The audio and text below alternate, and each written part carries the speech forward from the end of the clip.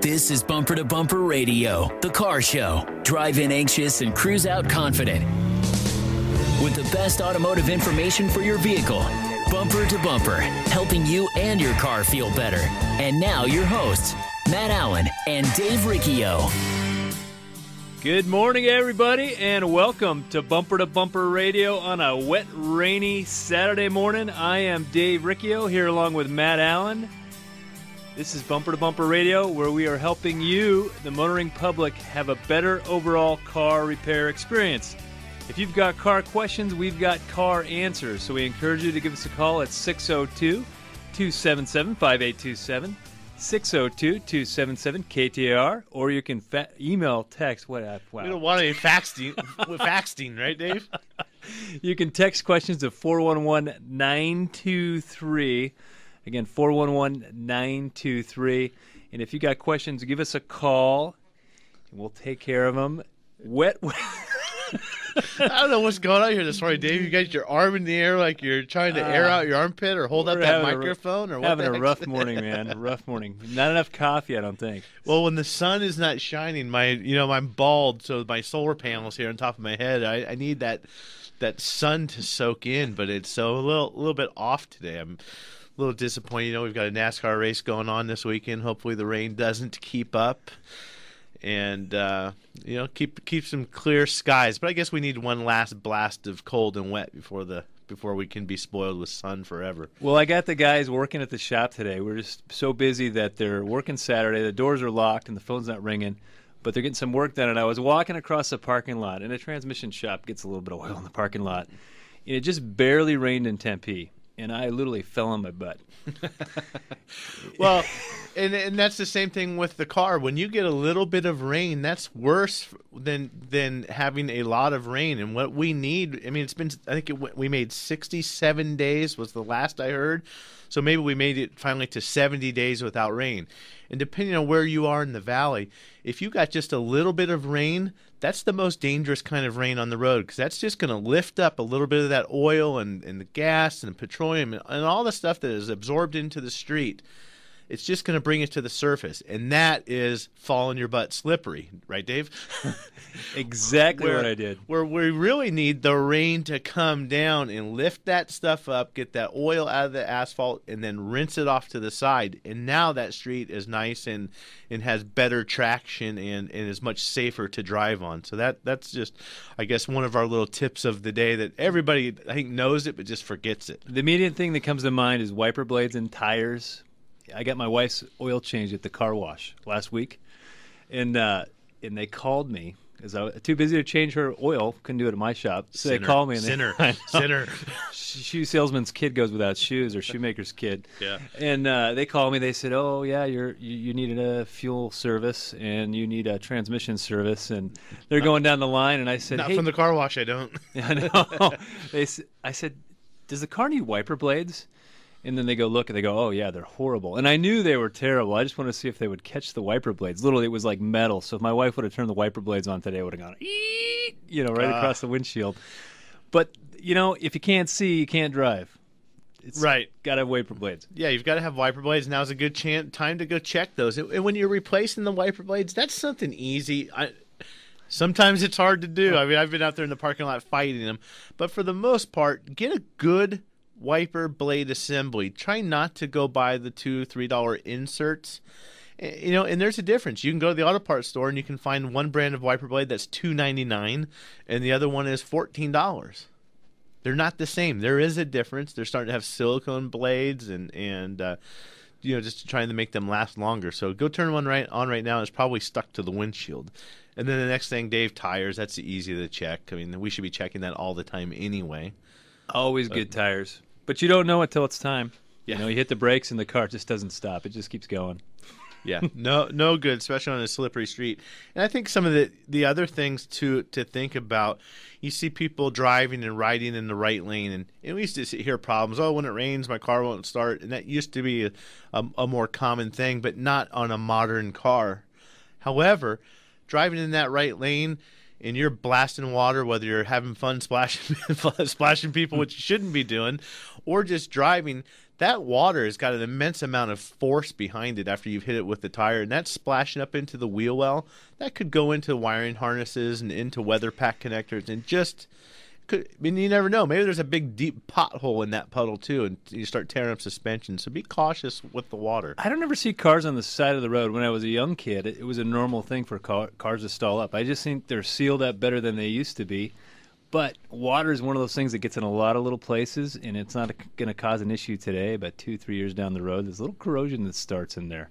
You know, a little bit of electricity, a little bit of electrolysis, and bad connections. And rust, and some other things that you can do. If you park your car underneath where there's a tree or a bush or maybe some kind of fine materials or pine needles are falling in, we see it all the time at my shop, Dave. We open the hood to do a service on a car, and underneath around the windshield wipers at the base of the hood, the cowling area, is just packed with leaves.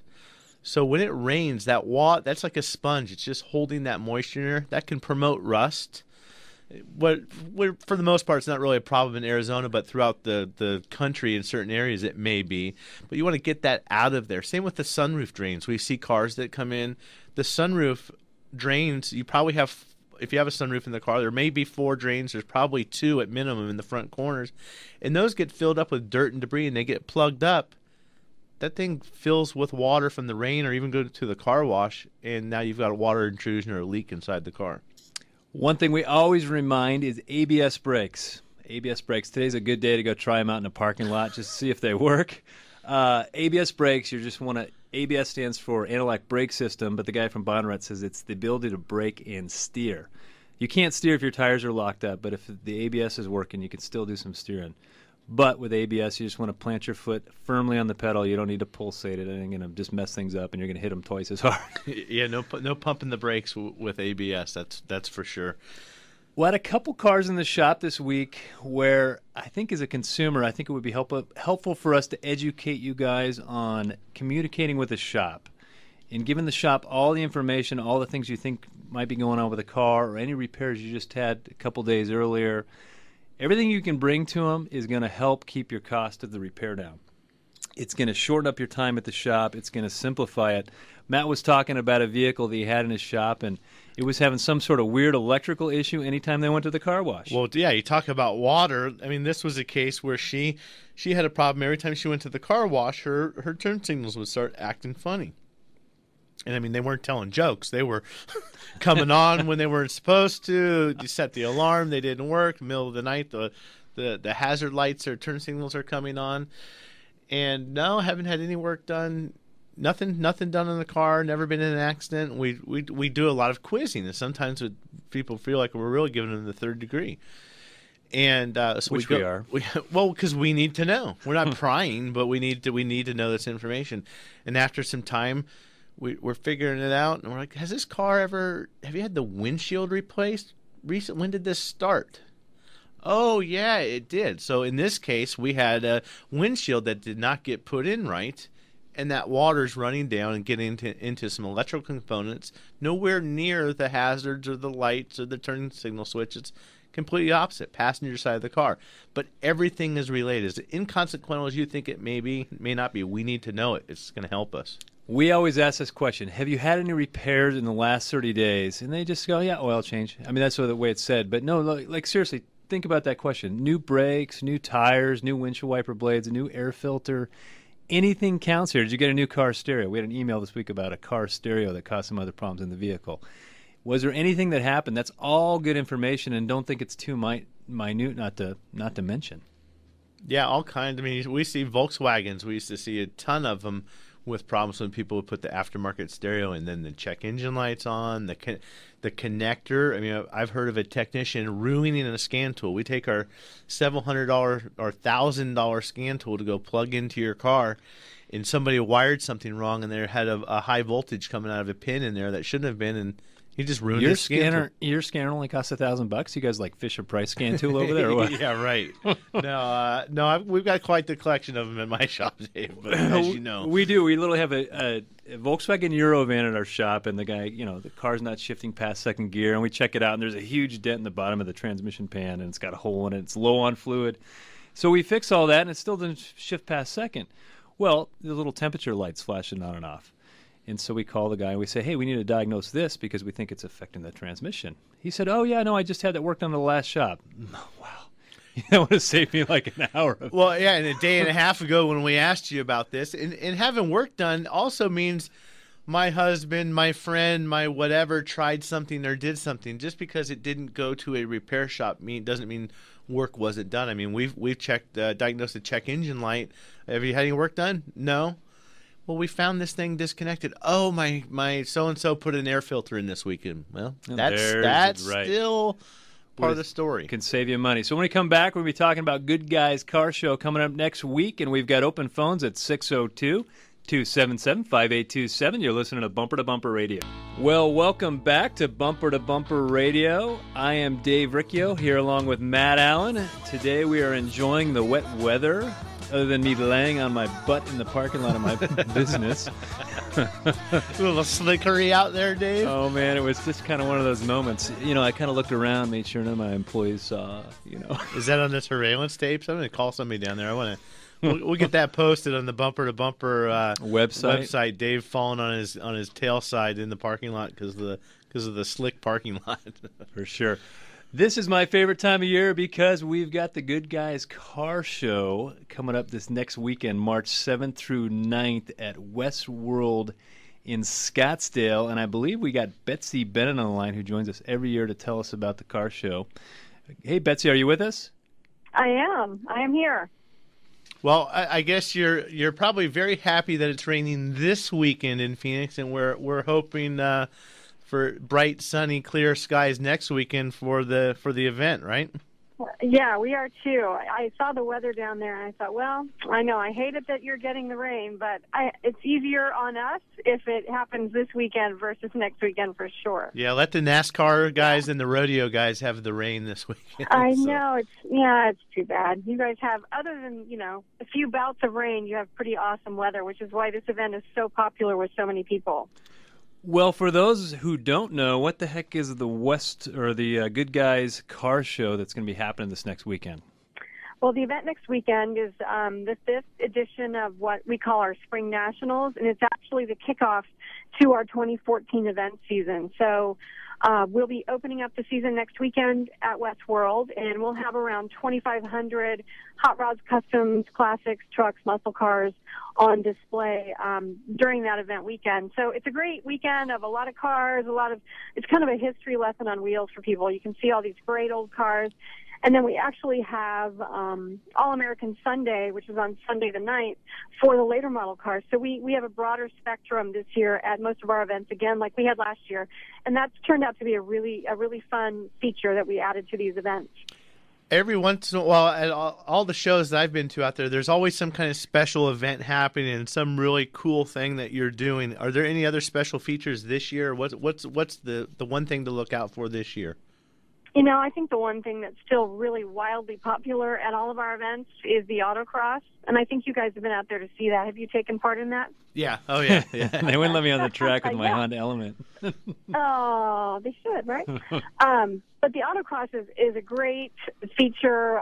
It's great for the participants because if you register your car in the show, then you're eligible to run the autocross. It's all included. So it's a great added fun thing for them, and for people who don't know what the autocross is, it's actually a closed performance timed race course, so you're racing the clock. And for the spectators, it's a great visual. It's loud, and there's a lot of tight turns in the cross sections, and so it's a lot of fun to watch too. Well, and I think one thing that people might think of a car show, they think it's just a bunch of gearheads or guys out there at the car show, but this is really just a family event. I mean, there's stuff for kids to do.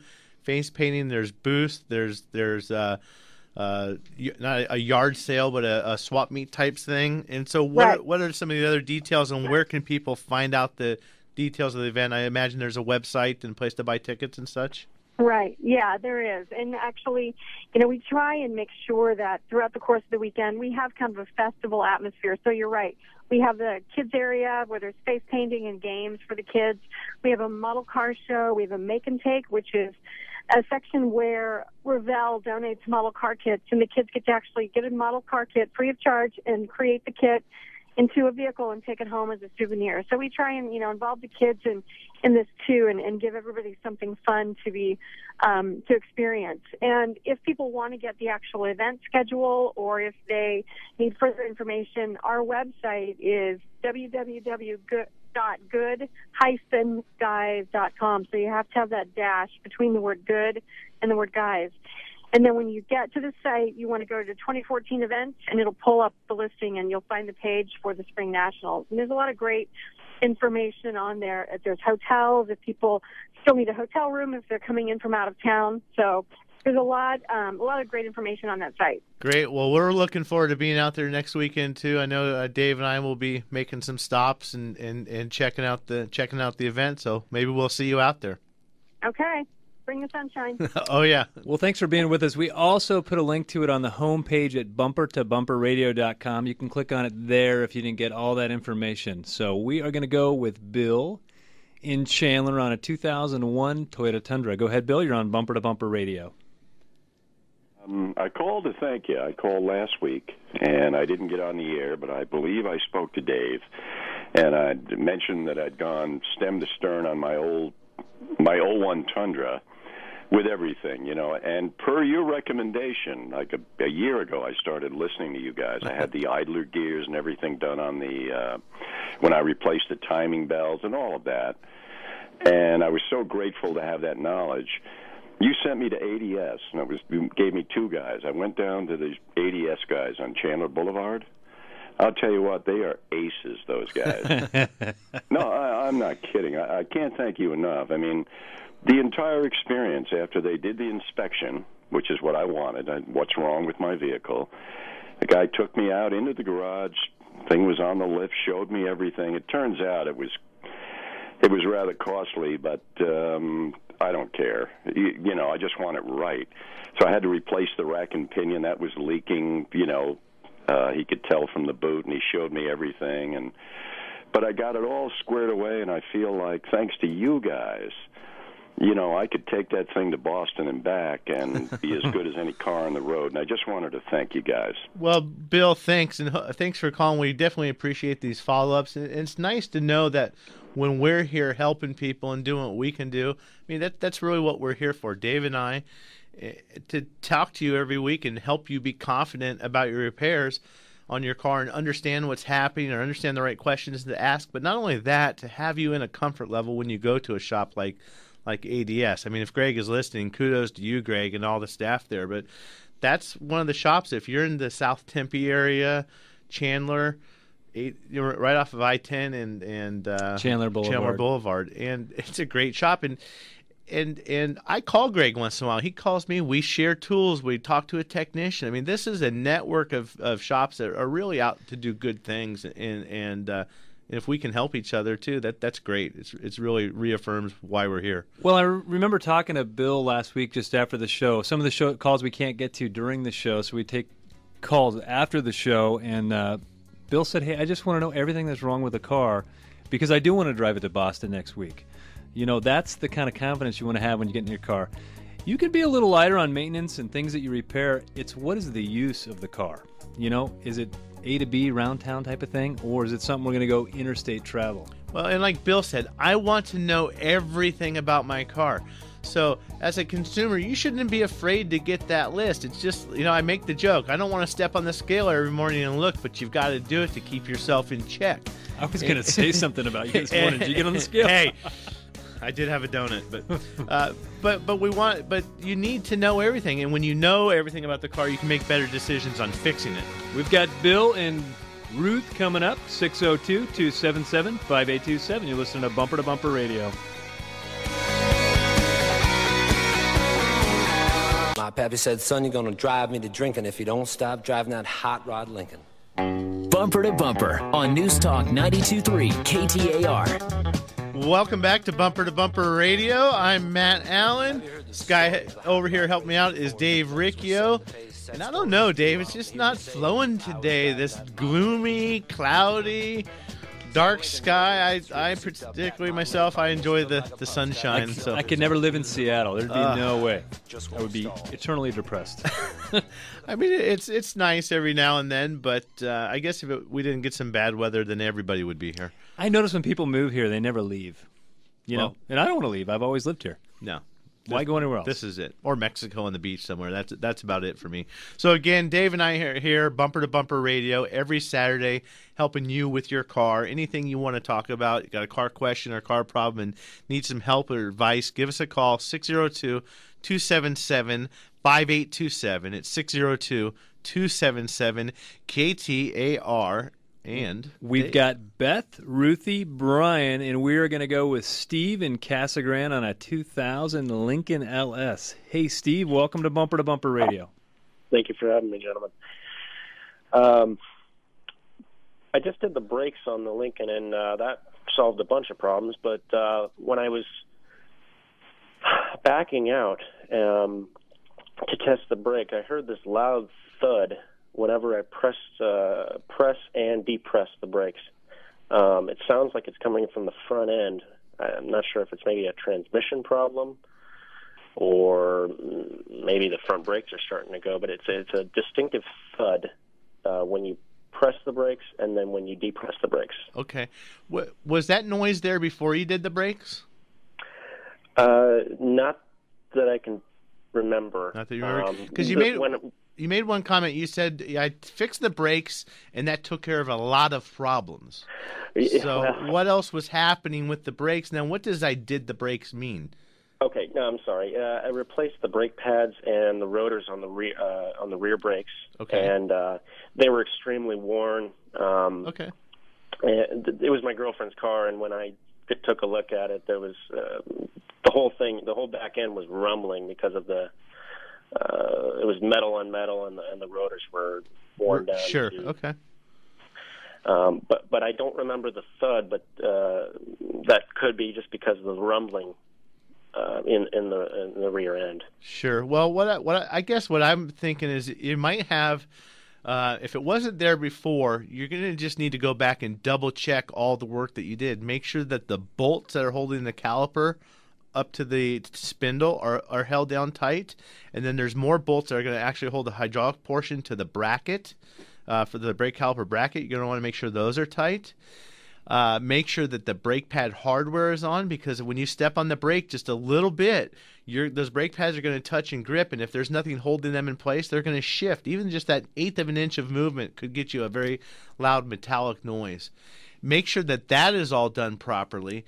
And then if everything is still intact, you could be looking at maybe a control arm bushing or something like that. But, I just redid a whole brake job on a guy's car this week that had, had a friend work on it for a couple $100 in a 12-pack, and it cost them dearly because they didn't tighten some bolts right and some stuff fell apart. So you really need to be cautious when you're doing that stuff, whether it's on your own car. I do great work for a 12-pack and a pizza. Yeah. But, I think he said, he couldn't hear anything else beforehand because the back brakes were making so much noise. Now that that's gone, now we're we're thinking about everything that may be going on. So that noise may have been there all along. It's sometimes when we fix cars, there's this huge, massive head wound going on. We take care of that. And then, now there's a scrape on the elbow. Now we're noticing that because we're paying attention to it. Right. Where it may have been there all along. So that's one thing to consider, too. And sometimes it takes two people. You might have somebody ride around in the back of the car, or we go out in the parking lot at the shop and maybe drive 5 feet, and someone's literally jogging next to the car, hanging out the window, trying to find these noises and at least pinpoint an area. There can be such odd things. It's like talking about rain. The roof, where the water's dripping, never where the roof leak is. Same thing on the car. Where you hear the noise, oftentimes is not where that noise really originates. They can be difficult to chase down. I would say brake jobs are still one of those kind of DIY jobs that happens. People are still doing brake jobs. They are getting, some of these late model, like European cars, can get a little bit dangerous with some high brake pressures, that type of thing. Oh, yeah. So just make sure if you are doing work like that in your driveway, support the vehicle. Jack stands. Don't trust, floor jack to hold the thing up while you're working on the brakes. Ooh. Bad idea. And then also get a manual. That way you make sure there's nothing safety related that you're not aware of.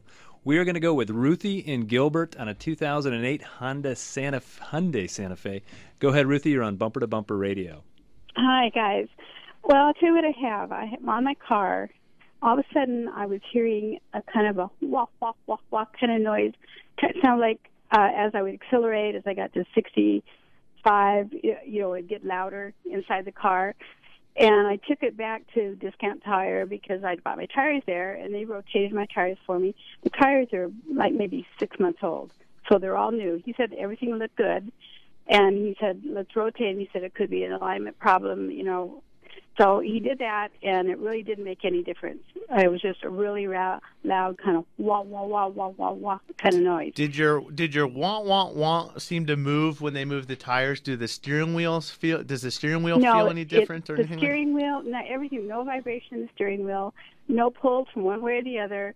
The car drove excellent. It just had that loud noise. And getting like 60, 65, it was much worse. Can you feel that noise? Do you feel it like in the floorboard or in the gas pedal? No, I can't. Like now, just what I took it into the dealer, and I told them what was going on. And they called me and told me that, and on their little thing here it says that the tires are cupping. Now, these tires aren't hardly 6 months old, and I drive like 6 miles to work. They look great. I mean, just because they look fine, and it's the same kind of tires I've always had on my car. And this sound started like within a day or two. I mean, it was when I noticed it. They did an alignment on my car, and they told me because my car was a 2008 that there was some kind of little package kit or something that the alignment wouldn't take care of it, that they had to order some kind of little package kit that sometimes you have to order on cars that are older or have a lot more mileage. I have about 70,000 miles on my car. Okay. Does that sound... I think I know what's going on. And Ruthie, you may want to follow us up. If we don't fully answer your question for you, go to bumpertobumperradio.com and send me an email. This is Matt, and we'll help walk you through this. But originally, Dave, I'm thinking tires, because the tires will get that choppy wear pattern in them, and that's going down the road. Almost if you drive next to, say, maybe a lifted truck on the highway, a lot of tire noise. But then Dave and I were kind of passing some notes, and we said tires to ourselves, but then you rotate them, so then tires go away. And then Dave, then what are we thinking? Bearing. But now I'm back to tires again because of the way she described it and what the dealer said. So, in Ruthie, I think what was happening is Discount may have moved the tires and rotated them, and it may or may not have changed the noise. And what you could be hearing is that tire just kind of slapping the road, going around. And then what they were talking about at the dealership, they did your alignment, but there's some adjustments. Camber kits. There's camber, caster, and toe. Those are all three angles when we're talking about automotive alignment. On many cars, the caster or the camber cannot be adjusted from the factory. It's just a factory setting. But then in the aftermarket, when we go do an alignment and we measure everything on the car, measuring's the majority of the work. We've got to get all the measurements done first. And then if there's no adjustment, there's a kit. And we put that kit in the rear suspension on the right side or the left side. Maybe it's on the front. And that kit allows us to do what the manufacturer didn't provision for when the car was brand new. So you could still have a tire problem, even though the tires are only 6 months old. If they've got that wear pattern developed into them, it's there. It's just the way it is. But the thing that concerns me about rotating the tires, if you did that to the rear tires and now they're in the front and the fronts didn't have that pattern in them, we're going to very quickly wear that pattern into the rear tires. I know this answer is getting long, Dave, but once you feather a tire pretty good, you're never going to get rid of it. That tire's just going to be noisy. I mean, you can rotate them and cross-rotate them so they go the other direction to try and pick up some of that cupping, fix it up. But for everyone listening, you really should be getting an alignment check when you're getting tires. Yeah. Because you can burn up tires pretty quick in a hurry and just spend a lot of good money on those tires. And then it shouldn't be, some of these, I don't know if some people are really aligning these cars. I know there's some quickie coupon type alignment type things. Dave, Well, we've got some time. So the other thing, and today's not a good day, and we'll come back to the alignments in a second, Dave, but I want to talk about the tires for a second.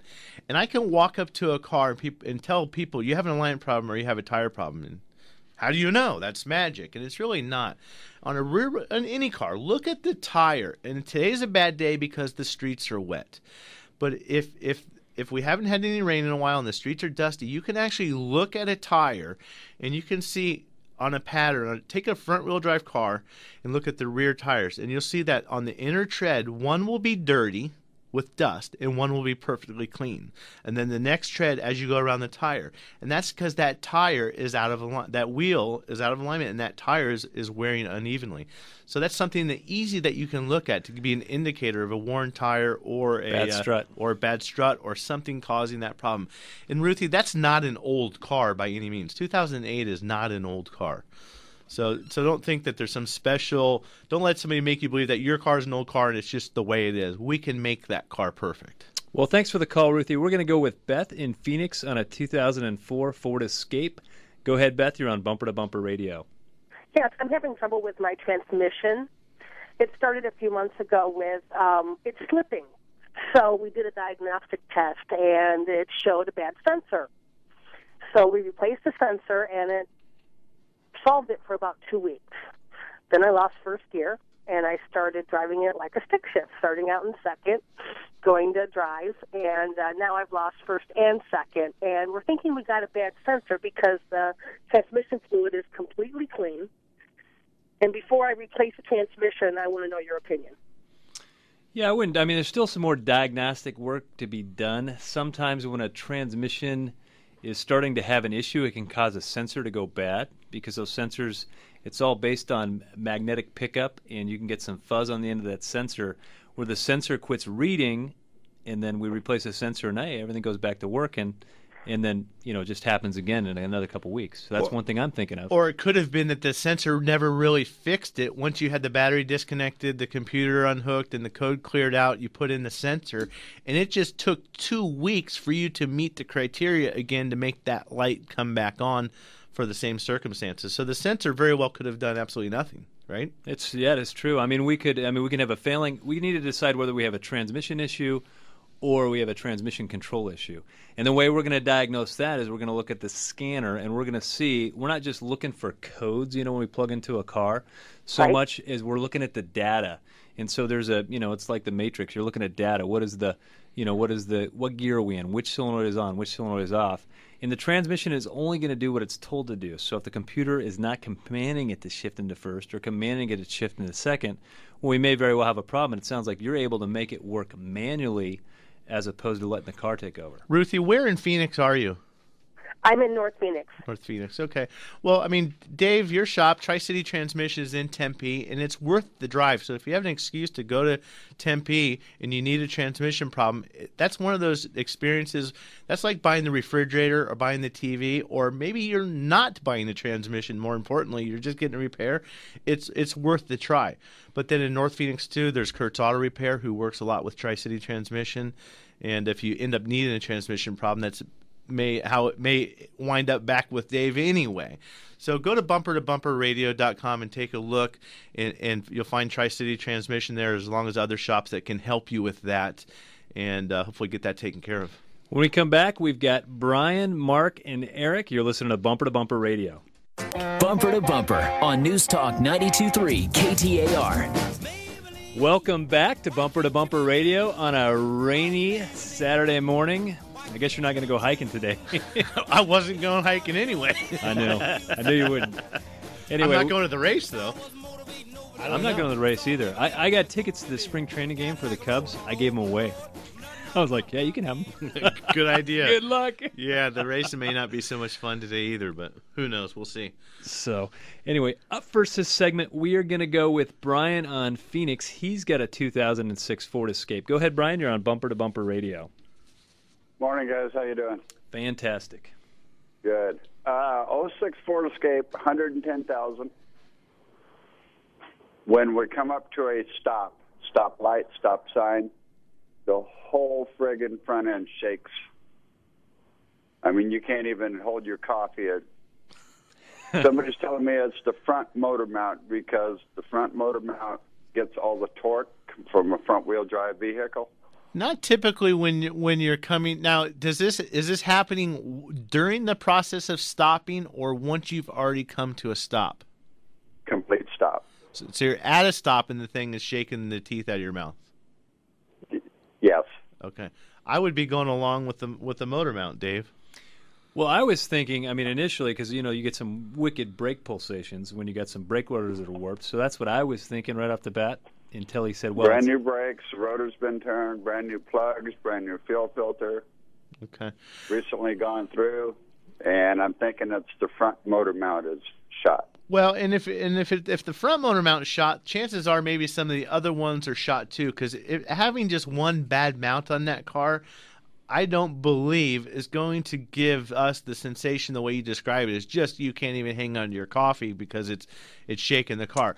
So at 110,000 miles, I put my money on that you probably need all the mounts. Is one of them broken worse than the others? You bet it probably is, but I wouldn't be afraid to go there for sure with the mounts. And the other thing on engine mounts, don't go cheap Charlie. Do you know him? No, I have a couple Cheap Charlies that I know. Sometimes I'm Jeep Charlie. Yeah. But you want to make sure that the shop that you choose is using a original equipment mount. You cannot go wrong with original equipment mounts. Aftermarket mounts, just don't waste your money. Like Matt likes to say, go donate it to a charity. You'd be better off. A lot of these things, you put them on, literally they're bad in 6 months, or less. Or they were never even good anyway. And even though they look good, they don't work good. They don't absorb that vibration. So thanks so much for the call, Brian. We're going to go with Eric on a 2004 Acura MDX. Go ahead, Eric. You're on Bumper to Bumper Radio. Hi. Hi, Eric. What can we help you with? Yeah, I took this vehicle. I've just owned it since end of November. Bought it with 77,000 miles on it. Really great shape. But I had a recall, which I took it in for on the ignition switch. While I was in there, they told me at the dealer that it would probably be a good idea to get the timing belt changed. I just wanted to understand, because they said they recommend doing it at 60,000 miles because of the severe temperatures here in the valley. And I'm right around 79,000 on that, just in the short time we've had it. So just trying to understand, is that a good idea, or do I still have time, or is it if this breaks, am I really in trouble? Well, there's several answers there, and we're going to take them all. If it really breaks, are you in trouble? Yes, you are in trouble. Second thing is 60,000 miles. Don't waste your money. If it was my car, I would not do it that early. I can almost guarantee 99.99% that Honda or Acura dealer is not ever going to be able to cite to you one example on a 2004 or newer Acura where the timing belt broke prior to 105,000 miles. So in my opinion, you are wasting your money. Do not do it at 60,000. Don't do it at 70,000. If you look in the owner's manual, it probably is 105,000 miles, and then on top of that, there's going to be an asterisk, and it's going to say under severe conditions, and it will have a definition of severe condition, which is consistently above 190 degrees or whatever the temperature range is. And then you have to ask yourself, what does consistently mean? I guess we thank the attorneys for having to have all the different definitions. But in my book, we are not consistently above 119 degrees or 110 degrees. We're consistently above that 3 months out of the year. And it's only 3 hours a day. Yeah. It's not morning when you drive to work and evening when you come home. I think there's a little bit of aggressive selling there. And they can lower the price and do a time belt. It's a commodity item. They can blow it in and blow it out, and it's no big deal. If it were me, I would do it at 90,000 or 105,000. Probably 105 is okay, but it's up to you. You bought it used. You're going to have it for a while. If it puts you in a comfort zone to do it at 90,000, just go ahead and do it then. But you're completely fine till 105 as well. Secondary to that, you don't want to do just the timing belt. You're going to do the timing belt, the water pump, the tensioners, the idler. You're going to do that whole deal, the whole package in there, and then you're not going to mess around with it for another 90 or 105,000 miles more likely. You know, the timing belt is one of those that I really know, or I see as the two-step seller. And you ask me, what the heck is a two-step seller, Dave?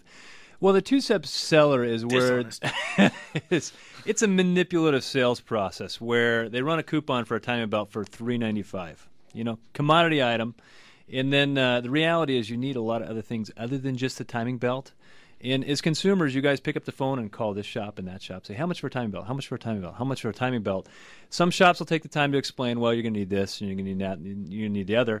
Well, that's a lot of sales labor. It's just easier to say $3.95. And then once we have the car apart, then we'll say, oh, yeah, we should probably take care of that water pump. And we should probably take care of that tensioner and that idler. And, you know, the price is really this much money. Yeah. And it's a two-step seller. And I'm not crazy about it. You should know all that up front before, you know, well, you still have a choice, but once your car's taken apart, well, you'd be crazy not to do that stuff. Yeah, that belt is not breaking. Now, on Hyundais and Kias, those cars have got so much better. And I'm talking Hyundai and Kia in the last handful of years. But we used to see those, and, man, we were saying 60,000 miles because those belts were breaking at 62,000, 63,000, and they were recommended at 60. So I think on that one, Mark, Eric, take your time, save your money, and find another shop at bumpertobumperradio.com. And if you're looking for a great shop, bumpertobumperradio.com. You're going to find a list of shops that are handpicked by Matt and Dave and Michael and myself. I named myself twice. Look at that. And anyway, we'll see you next week.